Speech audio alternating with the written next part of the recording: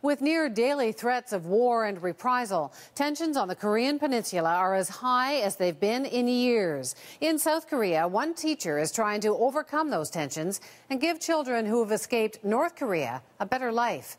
CBC's Mercier has that story. Smiles and joy light up this classroom on the outskirts of Seoul, but children here have a connection to a different, darker past. 15-year-old Park Soon-bin spent more than half of his life in North Korea. Coming from a place known for famine and hardship, he was taken aback by how modern South Korea was. When I first came to school here, there was a computer on the teacher's desk. I couldn't believe it, he says. To help North Korean children living in Seoul to adjust, Lee Dong-man opened up this free tutoring center, which runs on donations.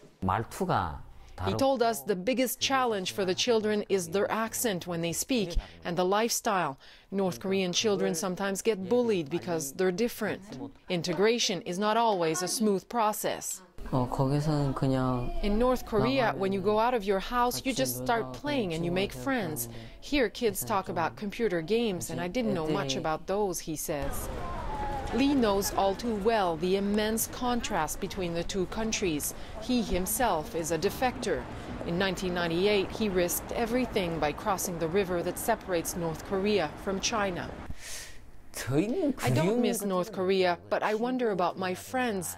I would like to see them. They're still living under a lie, he told us. For him and his wife, opening the school has been a great achievement. When they first came to us, some children had grades of 20 or 30%, but we raised them to 80, even 90%. I feel really proud, she said.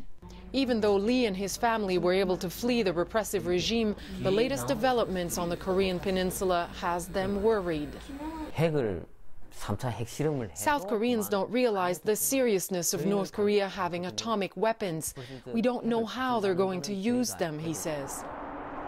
They hope the shadow of the country they left behind will not catch up with them in their new safe haven. Mercier, CBC News, Seoul.